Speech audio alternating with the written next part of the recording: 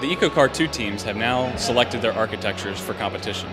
The architecture selection process involves designing for fuel economy, performance, consumer acceptability, all the things that an OEM has to design for. So we're preparing the next generation of automotive engineers in this process. Well, GM provides each team a 2013 Chevy Malibu, and these teams are going to turn it into their own version of the future.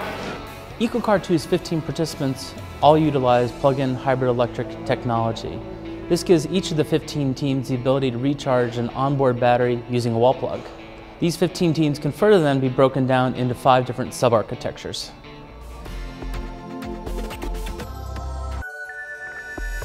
The first sub-architecture is a split parallel hybrid. This architecture utilizes 2 electric motors for 2 different types of functions. The first motor performs functions such as engine start-stop and battery charging. The second electric motor provides tractive power to the vehicle independent of the first electric motor, which powers the vehicle down the road. Our second sub-architecture is a series parallel hybrid. This has the ability to decouple and couple the engine to and from the wheels, as well as use the motors to charge the batteries or provide tractive energy to drive the vehicle down the road. Our third architecture is a parallel through-the-road hybrid.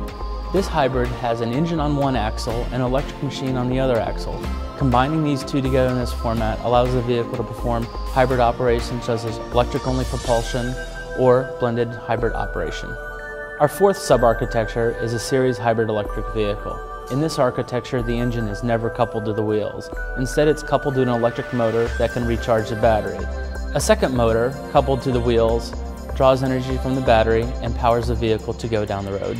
In our fifth sub-architecture, we have a hydrogen fuel cell series hybrid electric vehicle. In this architecture, a fuel cell utilizes hydrogen to generate electricity.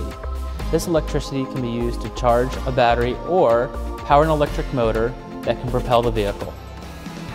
We need to be looking at sustainable transportation models.